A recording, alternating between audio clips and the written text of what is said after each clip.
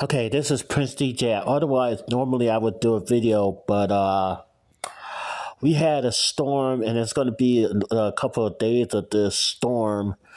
Uh, so you never know what's going to happen when you run into a storm in the area that you just moved to. We just lost power in the area. I don't know if any of the other roommates is home. I just put in a maintenance ticket. I also called PassSplit. I don't know how long the power is going to be out. My phone is just lost, losing batteries already. It's just don't want to die so fast.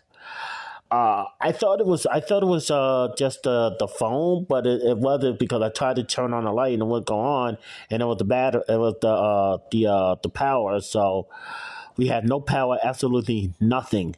Nothing is working in the house, which means the refrigerator has gone off, and I hope this is not going to be a long time because can't let anything go bad. This will be great. This will be crazy, absolutely crazy. We can't have the power be off this long. Uh, I never had I never had issues with the power because apartment usually when I be on usually had a generator, or even when I was at the group home usually have a generator. Now this is like the first place that didn't have a generator and the power's out.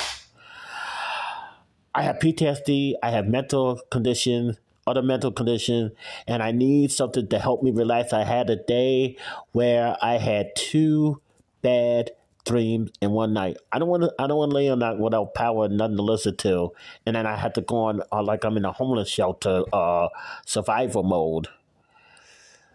Oh my god, this is ridiculous. Absolutely ridiculous.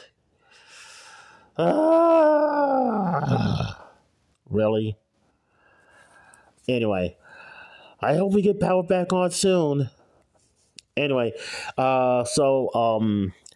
obviously the sheriff is in a different part of town, so he still have power. There's some places that have lost power, other places that still have power. So it's like because Houston is a pretty big city, so unfortunately I'm in East Houston, and even part of the neighborhood probably lost power too. So great.